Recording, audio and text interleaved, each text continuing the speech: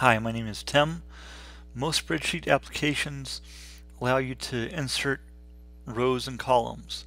In LibreOffice Calc, there's no dialog that allows you to insert more than one column or row at a time. The insert rows and insert columns functions are designed to insert one row or column at a time. To insert more than one column or row at a time, you first need to select the same number of rows or columns that you want to insert. This video will demonstrate how to do that. In this spreadsheet, I want to add more categories to the types of vehicles.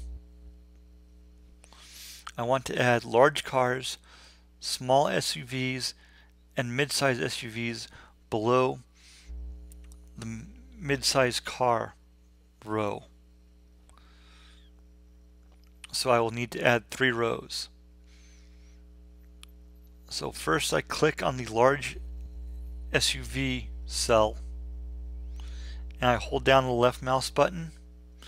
Next I select the 2 blank cells below large SUVs.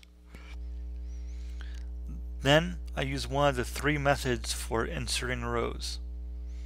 I will use the icon in the standard toolbar. So I click on this drop down and do insert rows above. These 3 rows were inserted at the same time because I had selected the large SUV row and the 2 rows below it. So when you want multiple rows to be inserted at the same time, you have to select that number of rows. Inserting multiple columns is done the same way. I want to add Mazda, Hyundai, and Honda to the left of Nissan. So first I click on the Nissan cell and hold down my left mouse button and then highlight the adjacent cells in columns F and G.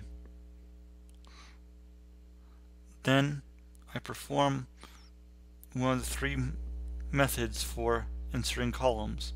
I will use the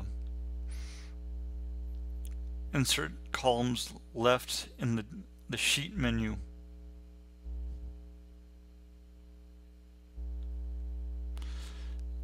Now, as you can see, I have 3 new columns to the left of the Nissan column.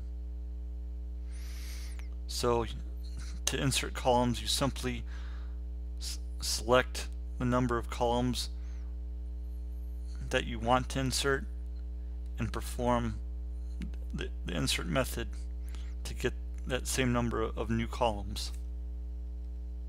This video has been about inserting multiple rows and columns in a LibreOffice Calc spreadsheet. Thank you for watching.